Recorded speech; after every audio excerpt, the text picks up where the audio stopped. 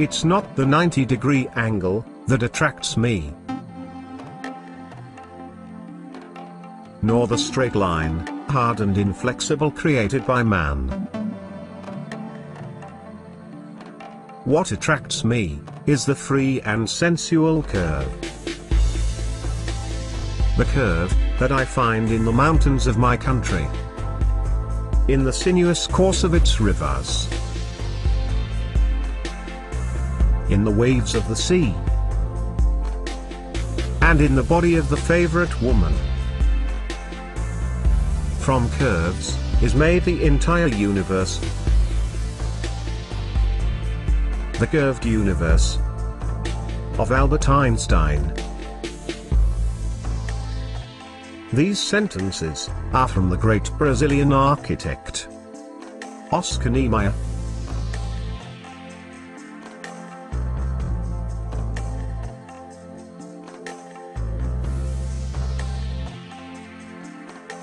These words fit like a glove on this beautiful machine.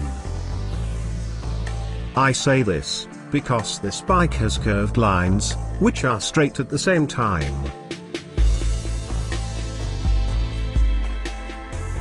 Welcome to Racer TV.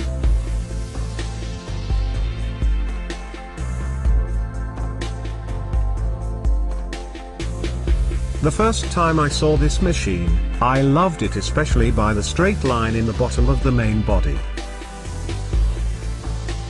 It's very rare to see such a line in a cafe racer project.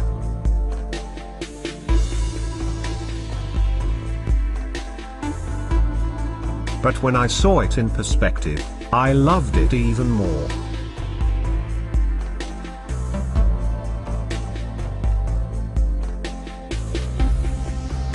I like being surprised. And this bike is no exception. What a beautiful machine.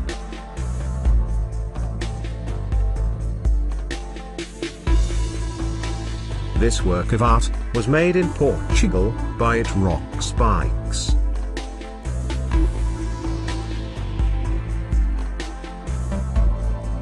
It was built by Osvaldo Coutinho and Alexander Santos, friends and engineers from Oporto.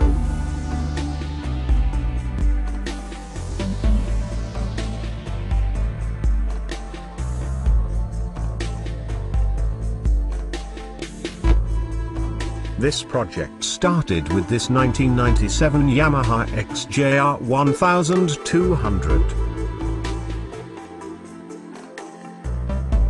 The first job was to reduce weight and size.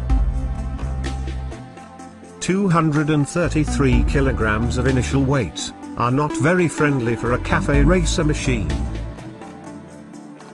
But it was possible to keep the weight below the 200 kilograms.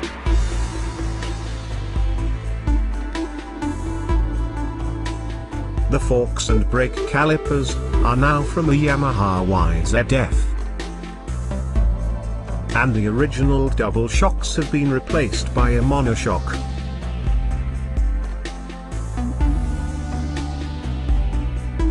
The custom upper bodywork is a one-piece fabrication, and believe it or not, can be released by removing just one screw. A trademark of Osvaldo and Alexander's builds. The bike feels very light, and the engine turned out to be a powerhouse. Below 5,000 RPM, it's a little sleepy, but from there on, it just shoots up to the red line, always pushing us to go faster.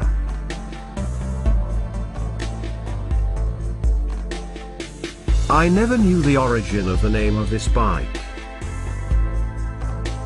But if you see the end of this video, you will understand why they call it the Sunburn.